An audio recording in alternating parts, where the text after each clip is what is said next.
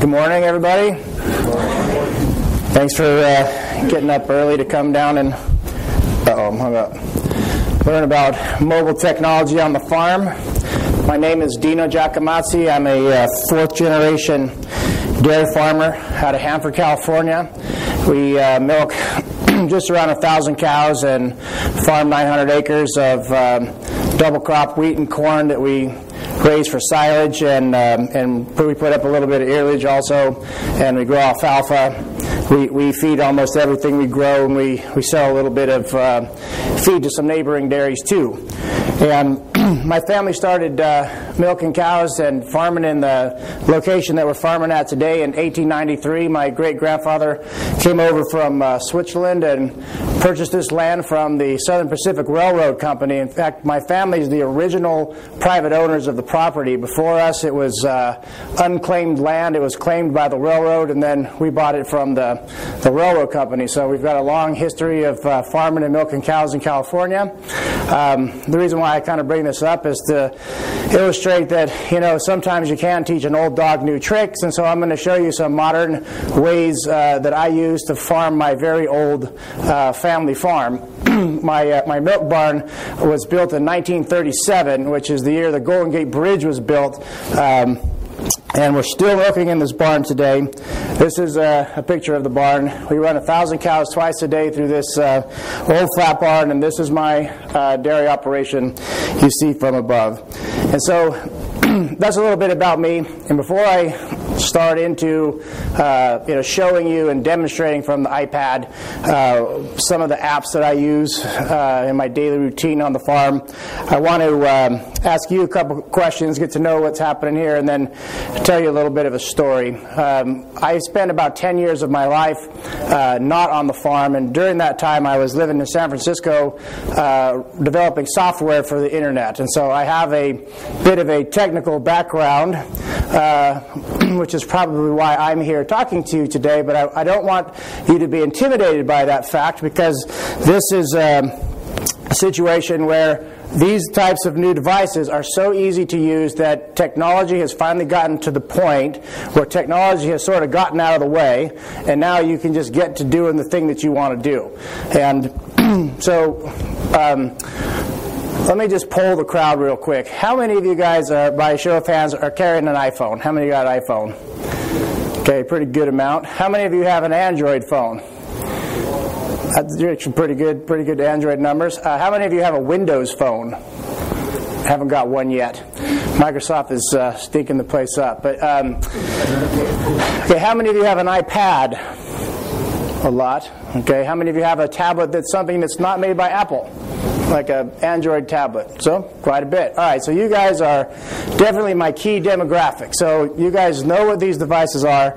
I'll just tell you a little bit about how this came about. So in the 2000s, early on when I was in San Francisco, writing software, I used to carry around a Palm Pilot in my left pocket, and in my right pocket I carried a Motorola flip phone. And at some point, Handspring, which was making a Palm Pilot-like device, decided to put those two things together and made the first kind of convergence device. And then in 2007, Apple put out the iPhone, and then Google put out the Android operating system shortly after, and now we have Samsung and lots of big companies making devices. So everybody is now in the game of making these portable computing devices. And so you guys are familiar with what tablets are. And I want to just tell you one quick thing about the cloud, because this seems to be a topic that confuses some people, and Apple has made it even more confusing by putting an I in the front of it for no good reason. But the cloud just means that your data and the information that you're getting access to is living in a remote location, and you have the ability to access that information from lots of different devices.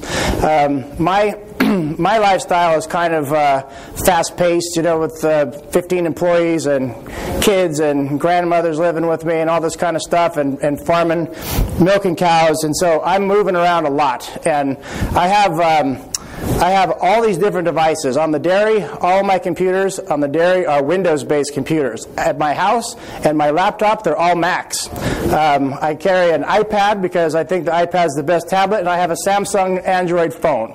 So I'm constantly jumping between the 4 major platforms all day long. Wherever I'm at, I can get access to all my stuff, and that's because I'm using cloud-based applications, like Gmail, for example. How many of you use Gmail?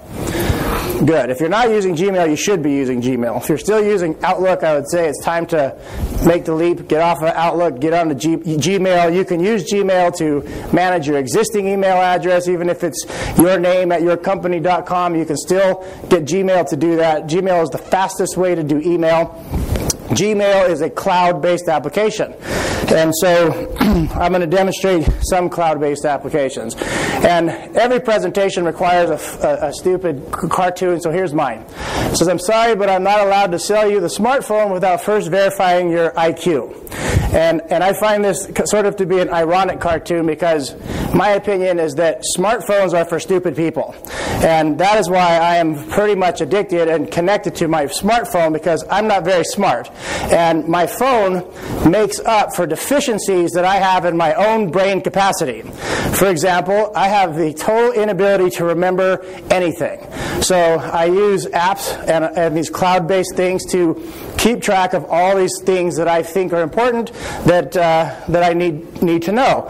I've also discovered in my late years, I'm about to turn 45, so I'm already feeling a little Alzheimer's kind of coming in and a bit of dementia, and I find that my brain is completely filled up, and that every new piece of information that I take in, something has to go to make room.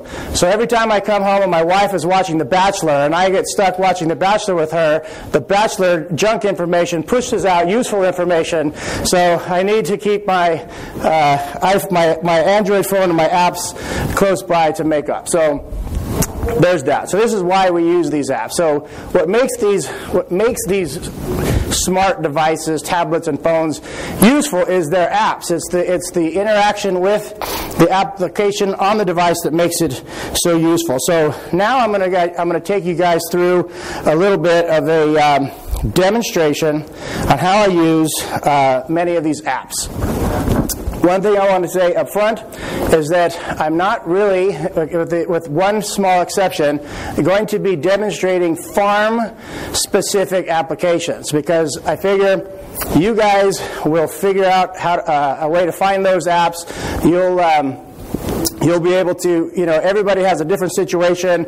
If you're using John Deere or Case, or if you've got a Precision Planting 2020 Seed Sense monitor in your planter like I do, there's an iPad app for that, and so there's no reason for me to demonstrate those. So what I'm going to show today is consumer-oriented, off-the-shelf applications and how I use those every day to manage my business. Okay, so the first thing I'll demonstrate here a bit is I'll give you a little bit of an idea of, okay, let me back up one more time.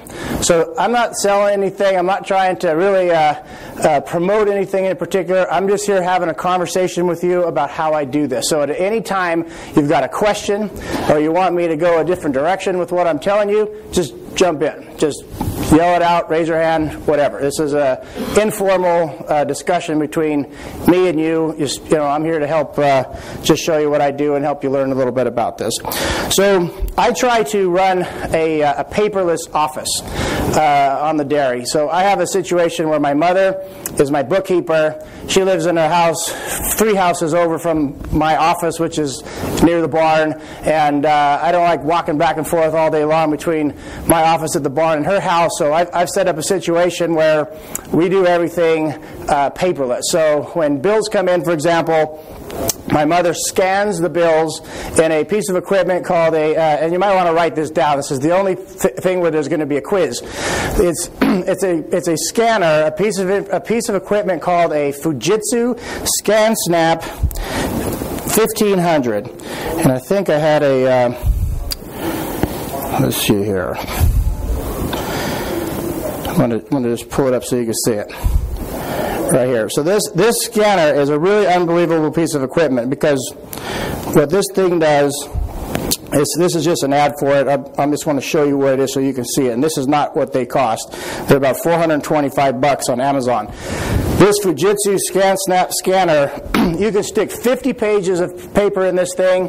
It will scan both sides in color in less than a minute, and they just boom fly through. And so, and it scans them into PDF form. It allows you to. It will also, if you want, implement optical character recognition on your document, so it will actually read what the document is, and then it stores that information in the PDF and makes it searchable. So if you wanted to go back later and search for all your bills from the John Deere repairman, all you got to do is search John Deere, and it can show you all the documents. So once I've got everything scanned into the computer in PDF form, then it automatically goes into an area of the computer, a special folder called Dropbox. And Dropbox is a cloud-based syncing program that allows you to sync the files from between your computers. How many of you are using Dropbox right now? Okay, so quite a bit of you. So this is a review for some, and I'll just so Dropbox is one of the best, most useful things out there. So even in the old days, if you're just using a laptop and carrying a laptop around with you, Dropbox is a great device. When I open a file, I'll give you an example. This is just an example of how me and my mother use it. She scans the documents. They come over here in PDF form. I don't know what this is going to be. It's kind of like roulette. Okay, so I've got a load of feed here from South Valley Trading, and DPL stands for dried poultry litter. It's a protein product we feed to our heifers. So she scans all these. I go into my computer at the dairy, and in my computer at the dairy I have a program that came with my scanner that allows me to see all these files in big thumbnails, so I can actually look at them like a... I can actually look at the files just like they're little, thumbnails, and I can click on them and they get big, and I look at the bills and I compare the bills to invoices and make sure that we got what we're supposed to be getting. And if we got what we're supposed to get and all the bills are fine, then I take them and I drag them into another area, like this box number 4 here called filed, and then someday in the future I plan to actually file all those things, but it will, this is how we run the filing system. If I need to do something about it, then I drag it into my box. If I want my mom to do something with it, I put it in her box. If I want my farm manager, Butch, to do it, then I put it in his box. And then they are both synced and shared to this folder also. So any change that I make in here automatically shows up in their Dropbox, and any changes they make shows up in my Dropbox. And one of the other great benefits of this program or this service is that it's backing up your critical data at the same time. So because Dropbox is a cloud-based app, everything I put in Dropbox lives on my computer, physically in my computer. It lives physically in my mother's computer. It also lives in the cloud. So if my office was to burn down and my mother's house gets robbed at the same time and all the computers are gone, then I can just go get any other computer, or I could take my iPad or Android phone or iPhone, and I can get all my stuff back instantly.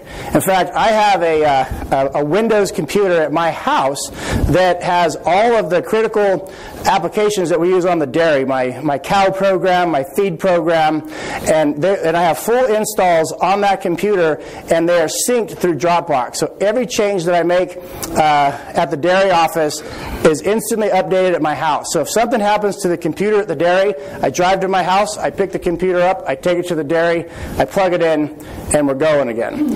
And on a dairy where you're managing animals 24 hours a day, and the record-keeping system is critical to your business, we have to have that kind of redundancy and protection. So that's some of the ways I use Dropbox.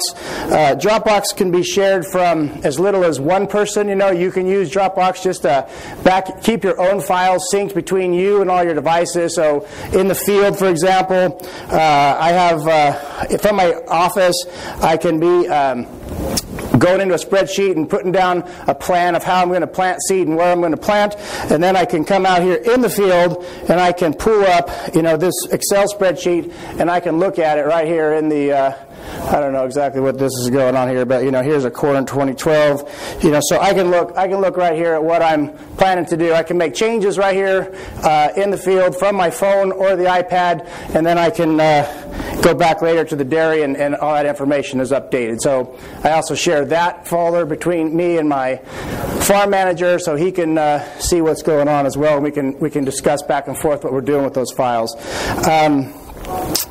So that's pretty much it about Dropbox. One other quick thing is that I have a group of people I went to a class with in Texas a couple weeks ago called the TPAP program, and we're sharing files between my classmates, and there are 94 of us sharing a Dropbox account, sharing one folder with lots of different stuff in it, 94 people. So Dropbox can be shared between one person, which is just you, sharing between your devices, or up to however many people you want. And in my case, I'm up to 94.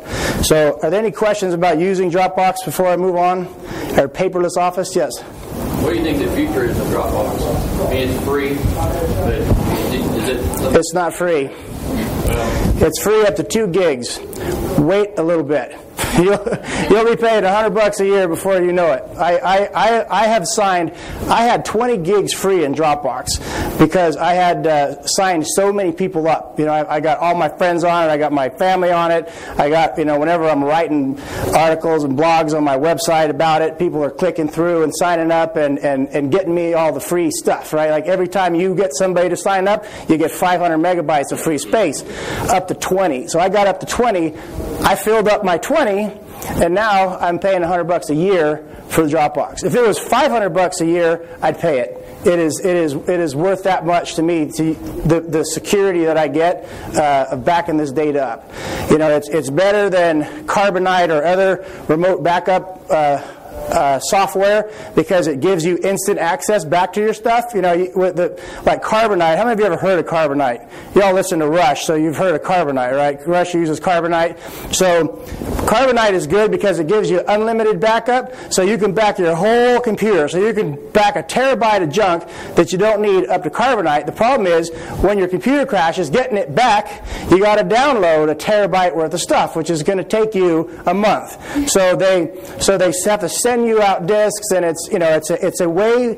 Carbonite is a cheap way to store lots of data long term, but it's not a good way to instantly access your stuff if you have problems. So that's where the difference is, and why I think Dropbox is a good program. And I think Dropbox has become a little bit ubiquitous. Apple's tried to take on Dropbox. Google's tried to take on Dropbox. Box.net is trying to take them on, and everybody still seems to be on Dropbox. I don't think they're going to disappear. It's not bad. No.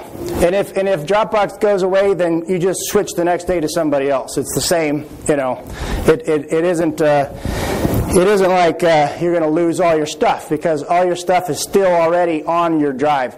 That's the other benefit of Dropbox versus Carbonite. If Carbonite was to shut down for whatever reason, all your stuff is there, and you might not get it back because it's just there. If it's just there and on one machine, but with Dropbox, you've got it spread out a lot between a bunch of different computers, so you're backed up a little more redundancy. Any other questions before I move on about paperless Office, scanning, Dropbox? Okay, so another very useful program that I use is Evernote. Evernote is an application that allows you to remember everything.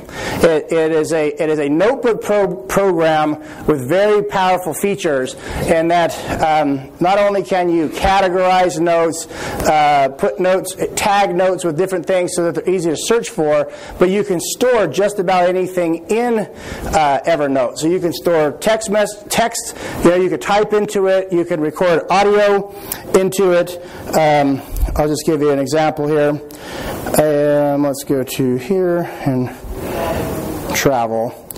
Okay, so you can store pictures in it. You can record your voice and store voice notes in it, and you can also forward emails to it, which is a very useful feature. I use this quite a bit.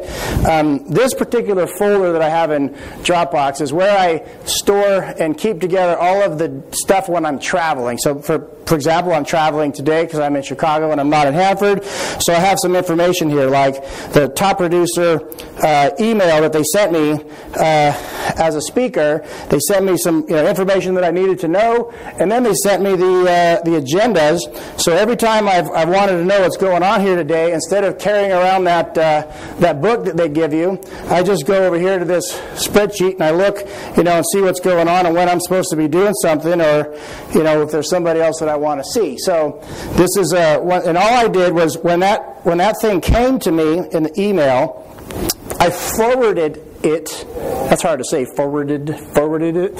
I forwarded it to my Evernote account. When you sign up for Evernote, it gives you a special Evernote email address that only you know. It's kind of like your name with a bunch of junk added onto it at evernote.com, and then it gives you also the ability to tag and file that note in the subject line of the email. So, for example, when this email came to me, I hit forward in my Gmail, and then I put a little @ and travel, and it sent it to Evernote, stuck it right here in my travel folder, already ready to go. It knew where to go. The other thing I do is I will take, like if I'm expensing a trip, like this one, for example, if I keep all my bills and stuff in here, all of the receipts and things. I just take a picture, and I got to figure this one out because it says on the paper that internet is free, right? Well, and then here they got me a $70 bill for using internet for 3 days, but I got to figure that one out. So, and then you meet people along the way, and who loses every business card they ever collect? Yeah, okay, so I don't have that problem anymore. I just take the business card, and I take a picture of the business card, and I stick it in my Evernote, and now I remember. I go back to this particular event, and I see the business card of the people that I met, and then I can stick that information in. There's actually, I think, a way on the iPhone, I don't have the iPhone, where you can take a picture of the card, and it automatically puts their information into your address book, right? She's shaking her head. So that's even better. Evernote will take the card and stick it, and there's other apps that do that too. You just take a picture of the card, it figures out which is the phone number, which is the email address, and then you can kind of adjust it and save it right to your address, your contacts. So that's a really cool feature. Other things that I've done with Evernote, I'm using it I'm hiring an office manager right now, so every person that has sent me a resume, I have forwarded all the resumes to this bookkeeper folder. Whenever I've had an opportunity to interview somebody, I go in and I type the notes from the interview right into a page that contains their resume and whatever message they sent to me. I take their picture and attach their picture to the note so that later I can remember who they were, and then it helps me kind of sort out what's going on with that particular project that I'm working on. Anytime I have a project for like construction or something on the dairy, or I'm building something or doing something that requires me to do research, I collect all that information, put it together in one folder, I go back to it. I also use this to manage equipment, all of my equipment, any piece of equipment that I have a service manual for, or some kind of a document that I've been able to find online by searching for a PDF version of it. For example, we have about 7 Kubota tractors that we use on the dairy. All those Kubotas I have a PDF service manual for. I have those attached to a file, a note for each tractor. I have parts lists in there, so I have like Wix equivalent filter numbers for all of my Kubotas and case tractors. Anyone case tractors? Case tractors? No. John Deere tractors? Yeah, okay. All right. So I've got these. So when I'm in town and I remember I need to get filters for my MX255, I can just go to my MX255 full note, open it up, see what the numbers are, tell the guy this is the number I want, and I go. I use it also too sometimes for taking pictures of stuff. I'll show you an example here. I needed a bucket for a loader. There's a program that comes with Evernote called Sketch that allows you to sketch over the top of photos. And I was on the phone with this guy at the cat junkyard in Fresno, and I needed a bucket for this loader. And he's like, "Okay, describe the style, tell me the measurements." I'm like, "Hold on, I'll go get something. I'll email it to you." So I went out here and I took a picture of this with my phone.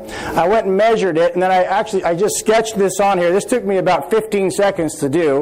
And then I forwarded this to the guy at the cat dealership, And he calls me back 5 minutes later. He's like, I've got one just like this out in the back. Come and get it. So this is one way of doing that. There's just other things like, here's another example of using that sort of stuff. I had a diesel engine pumping water that blew up, and so I had to get some information off this engine. And here I needed to know the bolt pattern of the PTO. I got a picture of that. I needed to see what information was on the gear head. And in the past, I would go up to this gear head, and I would take this information off the plate, and I'd write it on a piece of paper that I would find on the floor of my truck somewhere. I'd write it down. I'd put it on the dash. I'd drive down the road with the windows open. The paper would fly out. I'd go back. I'd get another piece of paper, write it down again, and then I'd lose it again before I would need it. Then I'd have to go back. So now, they say a picture's worth 1,000 words. Well, I think it's worth 1,000 words plus about 25 miles worth of driving. And so, I could get right here the numbers right off this plate just with a picture. So these are just, some of the ways that Evernote is useful to me on the farm. There are thousands of other ways to use it. It is a very valuable and free program if you want to do more advanced stuff like share notes with people or have it sync to the cloud every minute instead of once a day. Then you pay $50 a year for it, which I do, and I think it's saved me money. So, any questions about Evernote before I move on to Remember the Milk? Okay. Yes. All this information you're sharing with us, it's almost it's just so new. How do you learn, or how can people like yourself learn about this technology? That's a good question. Dropbox has a great tutorial online. Yeah, but I think your question is about how do you find out this stuff exists, right? Like how do you know that you want to do these things? Well, I wasn't born with a computer. Yep. And I don't think you have to be born with technology or have knowledge about technology. I think that the thing that has worked for me is that I'm a solutions-oriented person. Like I'm always looking for a way to solve a problem. So once I got into having a smartphone, I started thinking about every problem that I had, and is there a way to solve this problem using an app? And I still do this constantly. Like I landed in Chicago at the airport, and I'm like, I got to get to the hotel. Is there a solution for this problem of how to get there? So I go through my app store and I look for a Chicago transportation system, app to see if it's going to show me, what time the trains come and how much they cost and how to get there and all that kind of thing. Google Maps actually does all that for you, so I didn't really need this in this particular case. Google Maps tells you what time the train comes, how much it costs, where to get off, and it actually navigates you step by step how to get there. And so it's really just having a curiosity about it and thinking about all this stuff. And then you can just go to the App Store, the App Store or the Android market, and you just ask it questions. You say, put in, I'm looking for GPS stuff. Just yesterday I got a piece of, somebody hit me to a piece of an app, this thing called GPS Log. This is the first time I even opened it. Someone just told me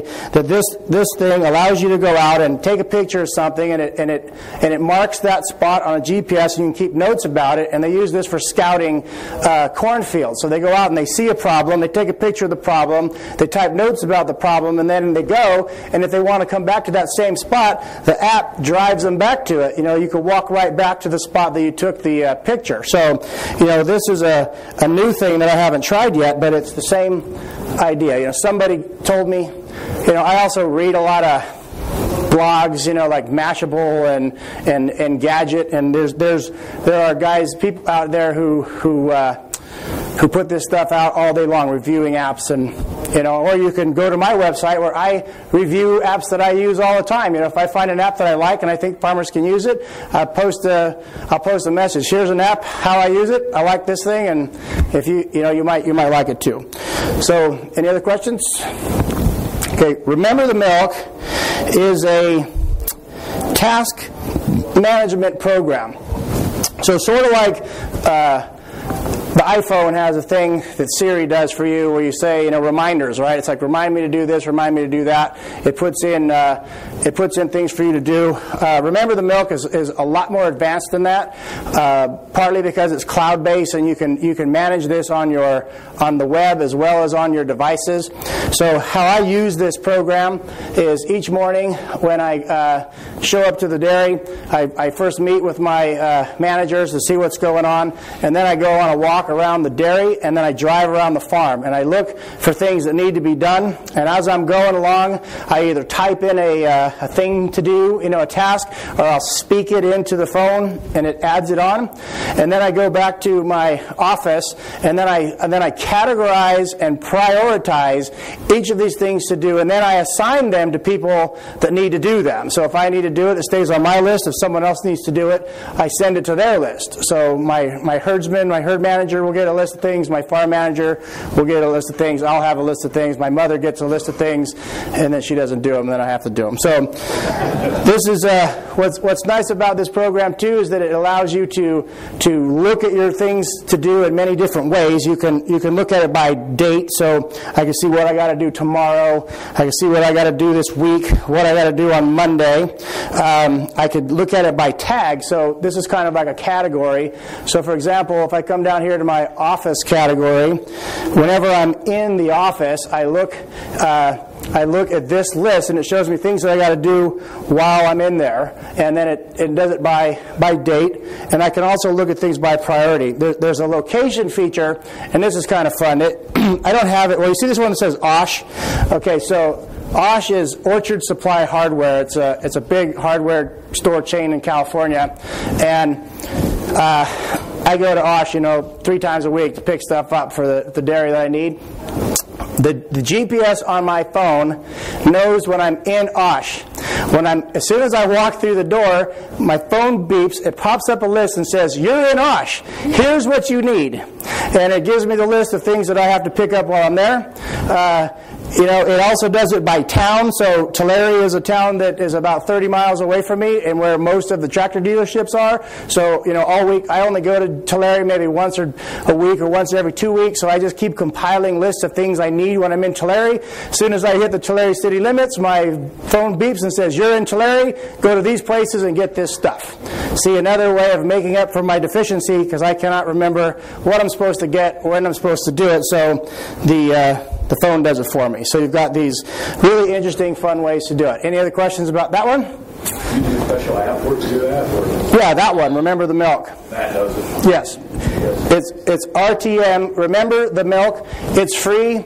Also, if you want to use it just on the web, or if you want to use it on your phone and sync it once a day, if you want it to sync more than that, it's pay. I think it's $20 a year or something. It's also very cheap, worth using. I mean, I use the thing constantly. I in the morning when I make my list and then I sort my list out. Sometimes I sort my list the night before I go to bed, and I already know for the next day what I want to do. And as I go through my day, I just pull the app up, I check off the things I finish, and I keep going. So it's directing me all day what to do. Do you have RTM on your cell phone? Yes, on my phone and my iPad, and on the desktop just in the web browser. So Evernote has an actual desktop app, but I don't use it. I just use the web browser version, and I use the iPad and the Android version. And Remember the Milk also has that. So is that what you use instead of Outlook for business? Yes, I don't use Outlook. I haven't used Outlook since 1997. I've been using only Google apps since that time. I switched to Gmail. I got rid of Outlook. I would highly recommend getting rid of Outlook unless you're printing a lot of labels and using Outlook. Leave your addresses in Outlook for printing labels, but otherwise get rid of it, because if you're now mobile, you don't need to be tied to this desk. And an Outlook is a one machine, one person. I got a vet check this morning. Outlook is a one machine, one person application, and that's not how the world works anymore. That's not how you work. You're a farmer. You're outside, out in the field, and that's why I think this stuff is so relevant to this group of people, because you are not office people. And because this iPad was invented, thank you, Steve, This gives us access to the same technology and the same conveniences as the city slickers, but we can do it on the farm. And I would also argue that you guys are more technologically advanced than your counterparts in the city, because you guys are out there running satellite GPS RTK systems in your tractors. You're doing variable rate applications. You're using satellite imagery. You're writing scripts for this variable rate planting, variable rate spraying. I mean, this is really high tech stuff. And so if you're already doing that kind of stuff, I mean, this is easy. This is really easy compared to that.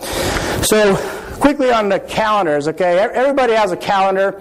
I just wanted to give you an idea. This is Apple's calendar program that's in the iPad, but I don't use Apple to manage my calendar. I use Google. And the reason I use Google is because it's web-based also, another cloud-based app, and it allows me to look at a whole bunch of different calendars anytime I want. So here's a list of calendars that I currently have. Okay, and this isn't my full list because I have calendars that people have shared to me, and for some reason in the Apple app in this iPad, I can't see calendars people have shared to me. It's a limitation. I need a third-party app to make that work, but I intended to do this whole presentation from my phone. I had a cable to plug my phone in, but it broke, and now it worked at home. It didn't work here, so I had to switch to the iPad. So I apologize about that. I could have demonstrated better, but let's just look here real quick. So here we've got this one that says Dino up here. This is my my schedule of things to do. So this is what I got to do every day. This is the one that I look at all the time. I also have a calendar, excuse me. So this is just me, my stuff to do. There's, yeah, this is just me, my appointments, okay? If I want to, I also have normally my wife's calendar, who we are synced to each other. Our calendars are shared. So her calendar and my son's calendar. So my son has his own calendar and all of his things that he's got to do, wherever he's got to be, doctor appointments and practices and stuff are on his calendar. So I can see at any time what she's doing, what he's doing, and how it conflicts with what I'm doing, and I can plan that way. I can also look at things like my farm laborers, let me try to find it here, their days off. So here's an example of the days off. This calendar is just days off for my milkers. So once a quarter, I print these calendars that show the milkers' days off. The milkers are working, 6 days a week, 24 hours a day. We have 7 milkers that work in this very complicated system of rotating weekends and stuff. It's all programmed. The calendar dictates forever what their days off are going to be based on a formula that I developed 10 years ago that we've been on this entire time. And they love it because they know every weekend they get off. They know every Thursday and Friday they get off. They know every Monday and Tuesday they get off, where they can go down to the flea market and all this kind of stuff. So I print these for them. My outside guys, which are the guys that are taking care of the cows, calf feeder, cow feeder, herdsman, assistant herdsman, these guys, they have a different calendar.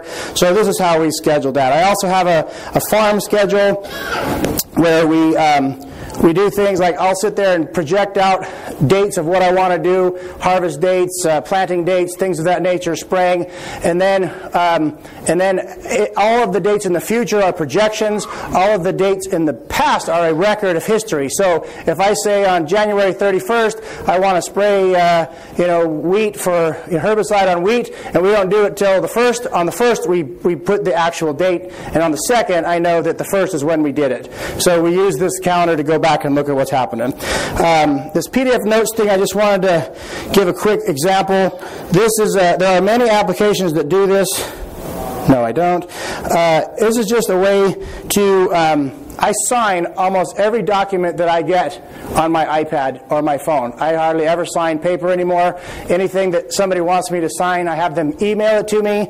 I open it up on my iPad or my phone. I come in here and I just scribble my signature on it.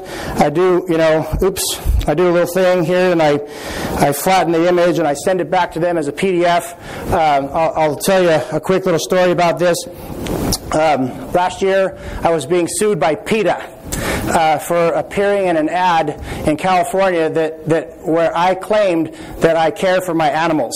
Okay, so PETA was suing me and the California Milk Advisory Board over false advertising because obviously I torture my animals, so I can't claim that I take care of them.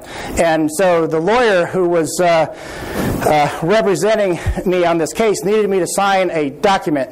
And I happened to be in San Diego at the time at SeaWorld with my son and my wife, and I go, sure, email me a scan of this document, I'll sign it, send it back. So he emails it to me, and in the parking lot of SeaWorld, I signed it on my phone, sent it back to him. 2 hours later, he delivers the document to the court in Sacramento. That afternoon, the judge threw the case out, and we beat PETA. So thank you for... we're at 15 minutes? Okay. So that's just another nice little app. TeamViewer is a very useful little device. TeamViewer is a piece of software that allows you to control a computer from a remote location. So right now I'm dialing into my dairy computer, which you can see there. It says dairy, and there's a nice little cow on the front. So if I wanted to get into this computer, I can just type in my password here, which is cow. If you guys want to come and look at my dairy computer, you're welcome to. It just keeps the salesman out of it. So here's my desktop at the dairy. Here's my cow program that we use for tracking the cows, and I can go over here and type in a command, put like pins, and then I could. There's a list. Here's a little list of how many cows we've got in each pen right now. This is just so if I just a couple night before last I had a print a list for my. Actually, it was last night. I had to print a list for my herdsman for the vet check that's happening right now this morning at the dairy, and he was out with the flu. So I dialed in, printed a list, called another one of my guys, and said, "Go pick up the list that's in the printer," and that was easy enough. I also all of my sisters, my mother, and half of my friends have this TeamViewer program on their computers because I'm so tired of them calling me saying, "How can I fix this problem?" Now I just say, "Get out of the way, let me fix it for you," and I fix it and I go on with what I'm doing. So I just dial into their computers, fix their problem, and then go. So TeamViewer is another free application. You have to install it on your computer. Yep? So VNC versus TeamViewer?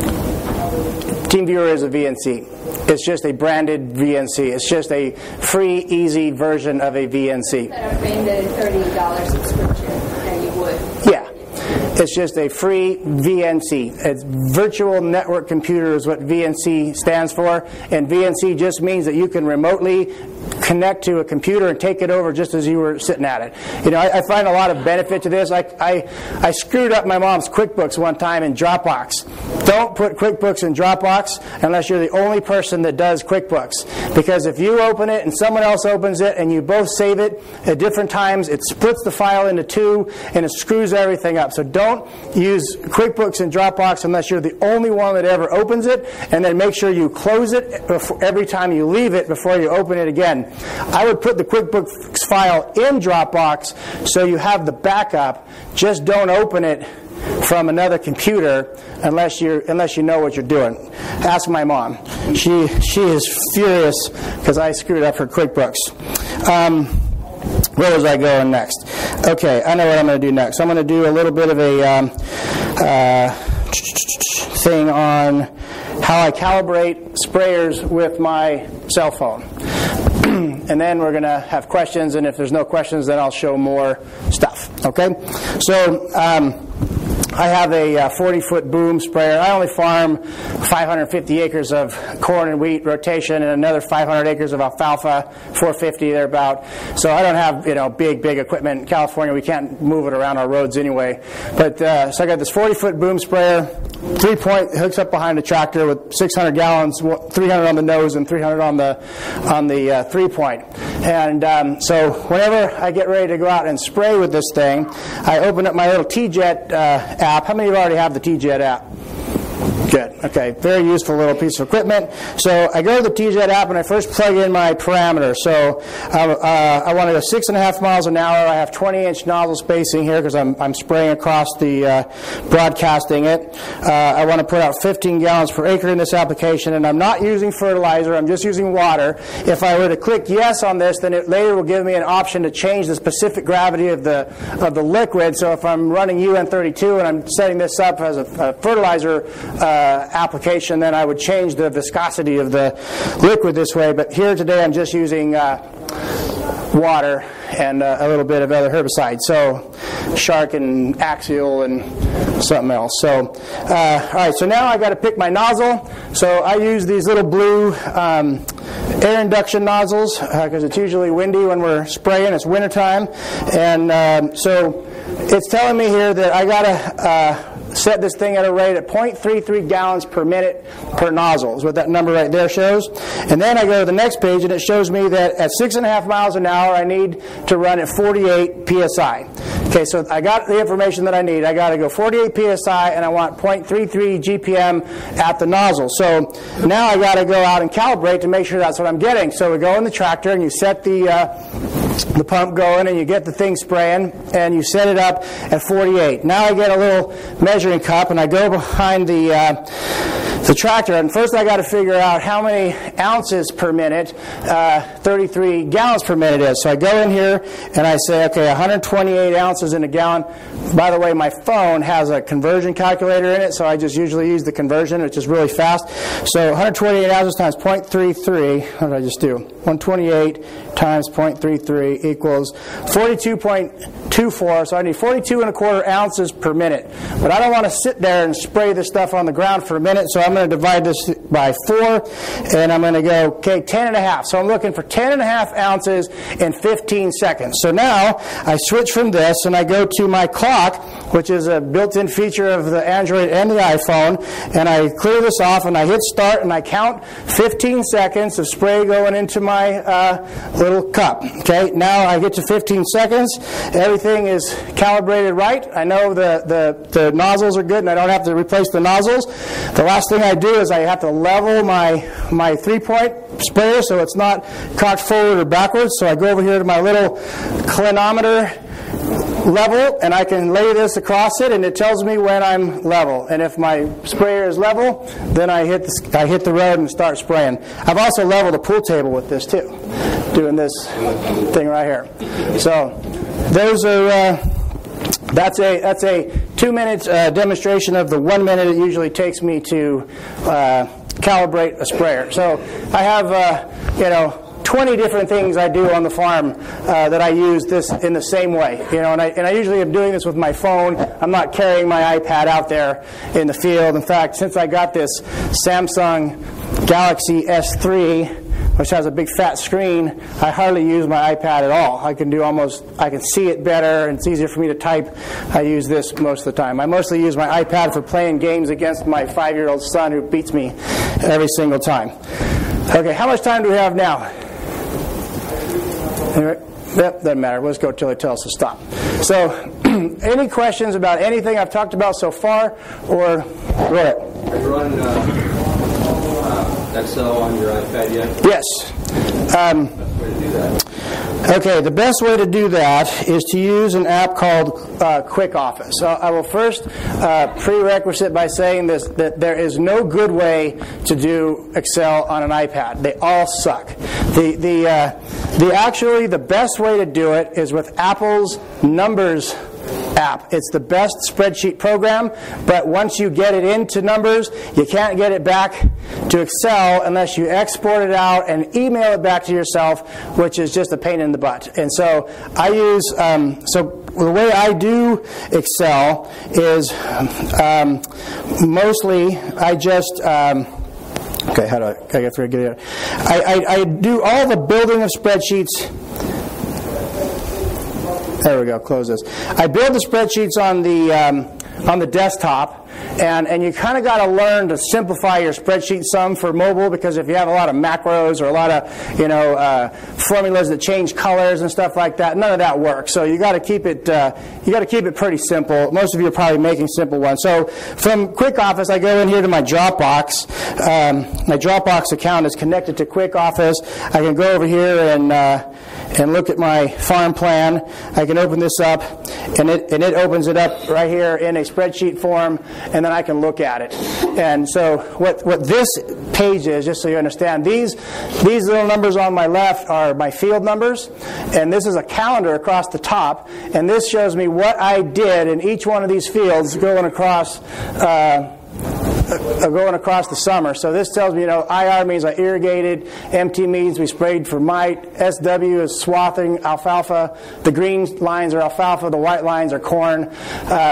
Up there on top, I got days off. You see the little off, so Rigo, Salvador, Butch, Gustavo, these guys. So I can sit here and visually see what's happening really quick across the, this is just something I use for planning, and then I readjust it as I go along with the date. So, what's your view only on no, I do things on the iPad where, if I have stuff that I want to change, or if we're logging, I will put them in here. I just don't create spreadsheets. So if I got a spreadsheet where I want to change a couple numbers and see the outcome, like if you're, like I have a thing, I don't know if I could dig in here and find it, but I have a thing where I calibrate my wheat, my small grain drill, and I got a thing where you plug in, okay, how many acres did you plant, how many bags of seed did you put back in, and then it tells you how many pounds per acre you put out, and then how many notches to change the drill to try to get it closer. So these are, so we use that kind of stuff in the field. Sometimes it's easier just to do the calculations if you know the math already in your head with a calculator. How do you print from your iPad? How do I print from my iPad? I don't. I print from my desktop because everything is cloud-based. So if I want to print any of this, I just open it up in the web browser on the desktop. But most new printers, 3 minutes, most new printers have these new Wi-Fi print modes where the iPad and the Androids and stuff will print directly to them. So like my mom's printer, for example, is new. I can go with my iPad and I can push a print button. I think I could do it right here from this.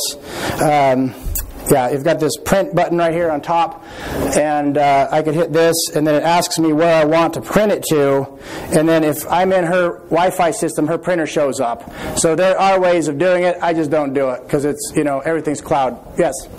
Putting a lot of stuff out on the internet. What about data security? Well,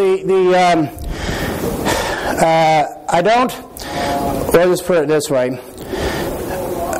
I don't know anybody who gives a crap about my data, first of all. So first, somebody has to know what they're looking for. They have to know that I have it and they want it. And then they have to know how to crack whatever security measures these companies that I'm using have to protect my data. So Dropbox, has this military-grade data encryption.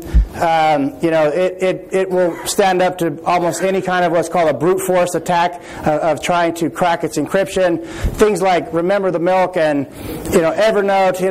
I'm not sure what their encryption is, but I don't give a crap. If somebody wants to, the easiest way for somebody to steal your information, and 99.9% of the time, is because you give them your password, or they see it written down somewhere, or they guess it because you've made it too easy. So they already have to know they want to get to it. And so with that being said, I will leave you real quick with a very, very brief idea of how to protect yourself on the internet with passwords.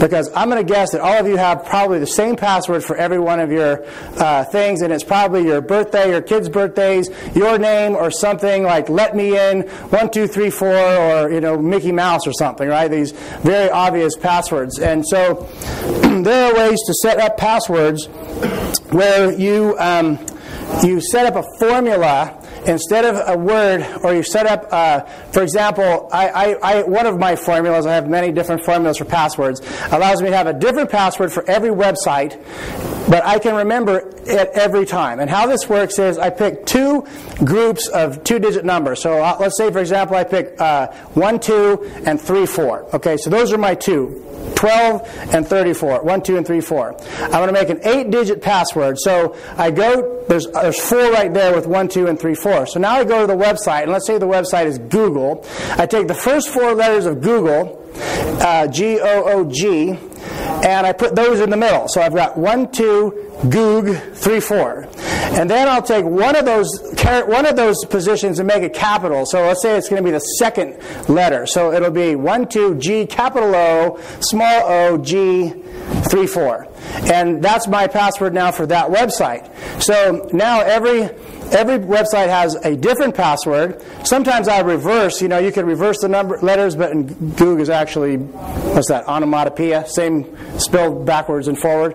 But so you can mix the letters up however you want, pick a capital in any position you want, but just remember what your formula is. Now you never have to write it down. As long as you know what your formula is and you can remember those 2 sets of numbers and you know how you've decided to do the URL, every website is different. If somebody happens to see you type in one, they're not going to guess that every other one has a formula. And if it requires you to put in a special character on the end of the whole thing, throw on an exclamation point or something, and it does it. So that's a way that you can protect yourself. Stop writing down your passwords. Find a way to create passwords that you always remember, but they're different. Any other questions? Okay, I think we're done then. Who's your blog address? My blog, DinoGiacomazzi.com. Dino, D-I-N-O. Let me see, I'll put it up here. The reason why I'm here, I guess, why I'm at this particular event is because I write for Dairy Today magazine. So AgWeb, all of my articles for Dairy Today, which is owned by Farm Journal, appear on AgWeb, and so you can read articles that I write for them on there, but their website is so crappy you can't search for it. I don't know if there's anybody here on the web team at Farm Journal. We should have a talk, because I can't even search and find my own stuff there. So you have to just poke around to find it. I also post them on my website, which is DinoGiacomazzi.com is the website, and I have some stuff on here. There's an article there on making strong passwords. What I was just talking about. I actually recommend some other ways of doing it besides the formula I just told you. Making acronyms. For example, my iTunes password is an acronym made from the expression Miro, who is my son, does not get any more apps. So every time that 5-year-old suckers me into spending another $1 buying him another app, and I have to type in the password, I remind myself Miro does not get any more apps, even though he always gets the apps that he wants. So this is it. Anything else? Do you ever take a day off and do things old-fashioned way? When you're on a dairy and on a farm, almost half of what I do is the old-fashioned way. I'm out there pulling cows out of the mud. I'm out there welding on stuff that breaks every day. I'm out laying under tractors, wrenching on things. I get dirty every single day, and it's just I don't like spending time sitting in my office. And so if I can spend more time at home with my kids or more time on the farm looking at cows and less time sitting in the office, and if this stuff allows me to do that, then that's really the problem that I was trying to solve overall with you integrating this technology in my life, is to allow me more time to do the things the old-fashioned way.